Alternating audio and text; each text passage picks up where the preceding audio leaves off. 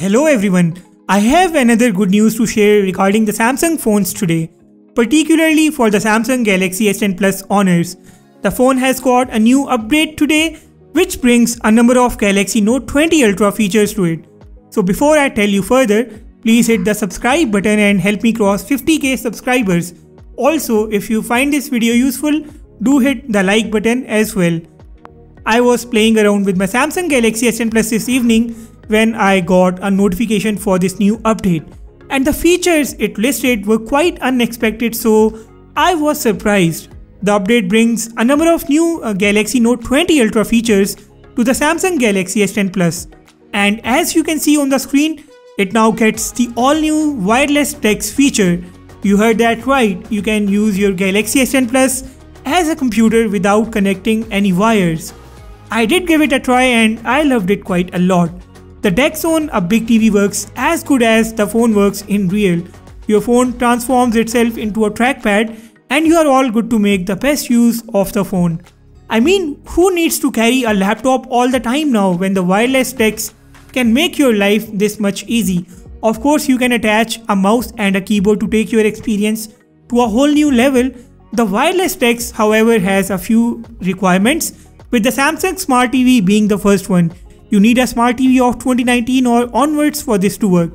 It does work with the Miracast as well.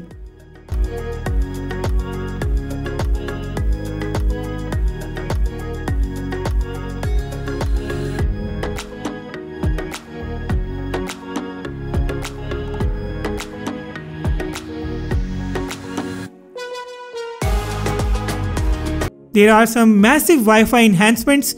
The Wi-Fi can now tell you about the quality of the network. Network quality appears underneath the Wi-Fi network's name in your list of available connections. For example, for my connection, it is appearing very fast, which changes to fast sometimes. There are some other new features to make the Wi-Fi functionality a whole lot good, especially regarding the Wi-Fi password requests and more. There are some new features for the Video Pro mode, and this also happens to be my most favorite addition in this new update. S10 Plus now gets the custom mic feature. You can tell your phone the direction from which you want to record the sound. Either select Omni, the front or the rear. The Omni will definitely record the sound from all the directions. Front will record from the front, and the rear, as it suggests, will record the sounds from the rear side. The USB and Bluetooth mic options are also there now. There is the new zoom option in the Video Pro mode too, and the other options are there as usual. And yeah, check out those audio bars on the top left side of the screen. These will tell you about your sound frequency. The audio recording can go all the way down to minus 12 decibels and go all the way up to 12 decibels. Seriously guys, how cool is that? I actually like Samsung a whole lot more for giving us Galaxy S10 Plus owners all these new features. When I reviewed the Note 20 Ultra, I talked about its exclusive landscape split keyboard feature. The Note 20 Ultra split keyboard feature splits the keyboard into half when you rotate the screen to the landscape mode, and that makes typing a whole lot fun. The same feature has now made its way to the Samsung Galaxy S10 Plus too. Just enable this feature from the keyboard settings and you are all set to use it.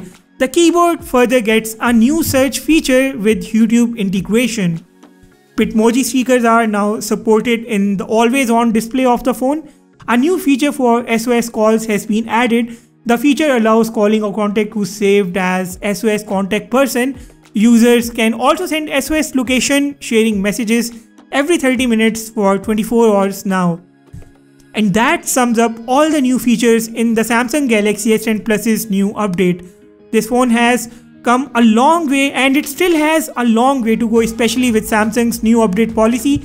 The phone is all set to it's already got its one major update and it's supposed to get the Android 11 and Android 12 as well.